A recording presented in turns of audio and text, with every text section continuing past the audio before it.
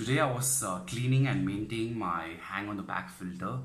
So I thought why not show to my fish friends and talk about the three advantage that I like to highlight, and two main disadvantage that I see in hang on the back filter.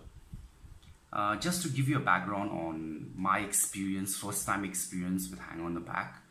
So I bought a no branded filter, and it was very noisy.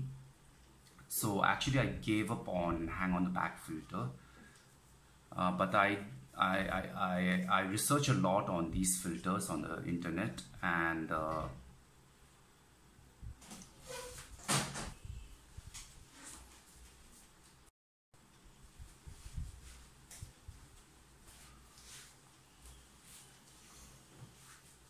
I was cleaning and maintaining my hang on the back filter. So I thought why not I show to my fish friends and talk about the three most positive aspect of this filter that I find in these filters, and two negative aspect that I find in these filters. So my first experience with hang on the back filter was really bad, to be honest. The filter was a very small hang on the back filter, and it made a lot of noise. So I gave up on this filter after my first try.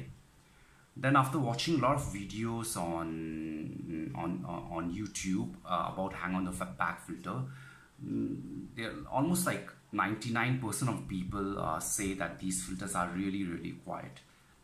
So I want to give it a second try to see if I receive a bad batch the first time. So this is my second try, and my second try has been very positive. These filters are really quiet. So without much further ado, let's talk about the positive thing that I find with hang on the back filter. So as the name suggests, these filters just hang in the back of your tank. So they just hang in the back of your tank. So the main advantage for me is these filter takes very less space. It doesn't need a floor space like your canister filter or sump. So this kind of so hang on the back filter is very space saving. The second advantage is it's very easy to clean. You just basically have two cartridge like this. This is a sponge and this is a carbon, and this goes into the slot. And all you need to do is just pull this out and clean them. And once after using for some time, you can actually get rid of the carbon and just put a regular sponge, that will do. So you just pull these two out and clean them. So the second advantage is it's very easy to clean. And the third advantage for me is the only thing that you can see in your tank is this outflow pipe inside your tank. So aesthetical wise, compared to sponge filter and internal canister filter, this looks good because it's almost invisible. If you have a black background and black pipe, it will almost disappear. So the three advantage for me is it saves space, it's very easy to clean and maintain, and it looks good. Nothing inside your tank. But one main so let's go to the disadvantage. One main disadvantage of these filters, like most of the old hang on the back filter, when the electricity is switched off, you need, when the power comes back on, this filter will not start because you need water inside this filter in order to prime it. When there's a power cut, the water level drops and this filter fails to work. So a lot of times this will cause a failure in your filtration. So that is the main drawback for me. The new filter like CKM, Tidal and all, they have actually built a pump inside the water, inside a tank. So when this hang on your tank, the pump is inside the tank. So if there's a power cut, and when the power comes back, the pump will be able to pump the water back. This is a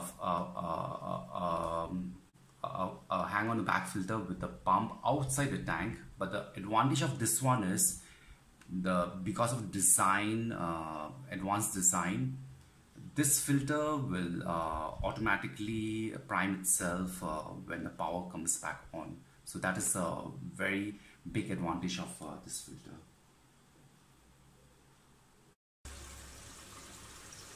Okay, let me show you the magic now. You can see the water level is dropped to the bottom. The motor is outside the hang on the back filter, HOB. I'm turning on the power.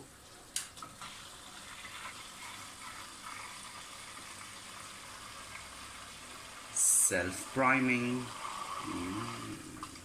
There you go.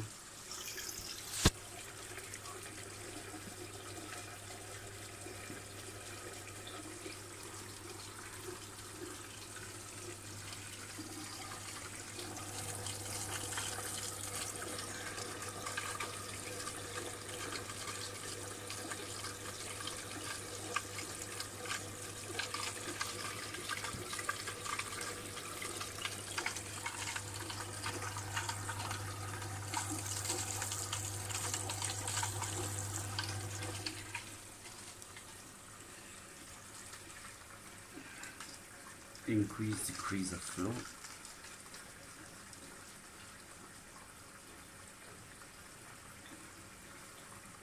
Perfect. Self-priming, hang on the back filter with a pump outside the tank.